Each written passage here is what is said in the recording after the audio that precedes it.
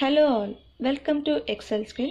Today I will show you how to enter the multiple values in several cells at once. We have the list of departments under column A and the name of the employee under column B. Now I have to change the name of the employee for two or more departments at once. For example, I would be taking Sagarika into many of the one or the more departments. So let us start how to do this.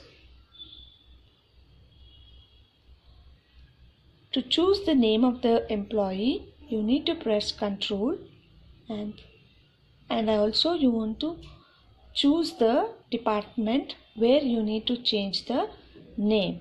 For example, I am taking Sagarika to HR and as well as she would be supporting to cash management as well. So now I would be writing Sagarika name into these three departments. Changing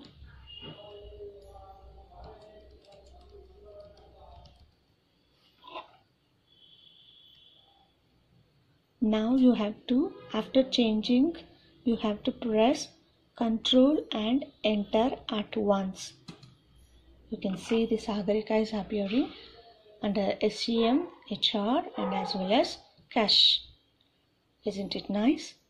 This will be useful where you have to change or you have to enter the name for so many fields like more than 100, 500 and so on.